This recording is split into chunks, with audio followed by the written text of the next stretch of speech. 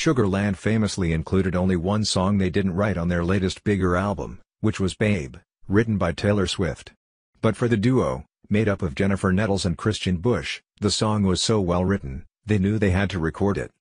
Babe is a perfect representation of, I think, from a songwriting perspective, what Taylor Swift does very well, Nettles explains. It is very confessional and it is very much, you want to talk about what we talk about, and being in the moment in your life and putting it out there. You know, this is something whenever she wrote it that at the time was very much on her mind and on her heart, we shall say. Swift wrote the song with Train lead singer Pat Monahan, intending to include it on her 2012 Red album. But when she didn't put it on the record, she reached out to Sugarland to see if they wanted to use it.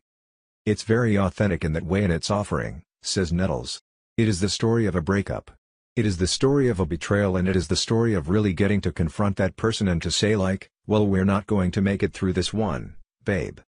Although Swift wrote the song for herself, she certainly has no regrets about Sugarland recording the song instead. I just wanted to say thank you so much for all the nice things you've been saying about Babe, Swift shares on Instagram. It's a song that I wrote with Pat Monahan when I was making the Red album. And I'm so happy that it gets its own life. I'm so happy that Sugarland wanted to record it, and has done such a great job with it. And I'm so stoked I get to sing on it, too.